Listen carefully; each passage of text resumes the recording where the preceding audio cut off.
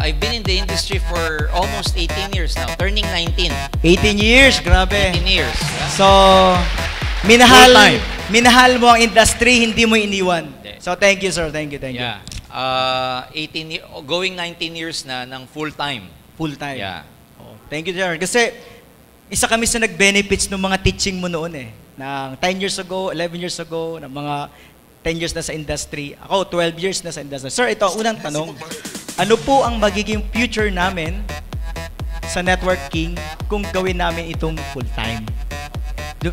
Tanong to ng mga, alam mo yung nagdadalawang isip. shaky pa. Oo. Well, itong question na to, this is quite, hindi naman simple, pero hindi rin complicated.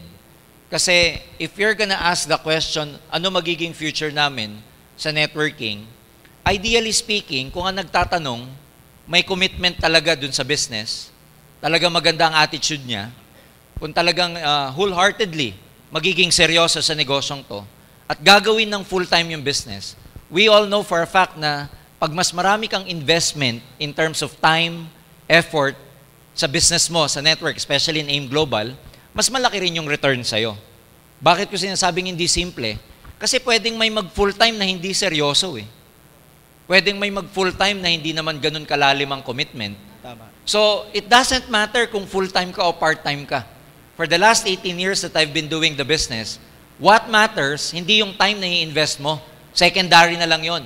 Mas importante kung ano yung attitude mo at saka yung laman ng heart mo. Part-time ka nga, pero ang treatment mo naman sa negosyo mo, pang full-time attitude, tatalunin mo yung mga full-time, pero tanghali na gumising bago magbenta. Correct. Tanghali na gumising bago tumawag ng prospect.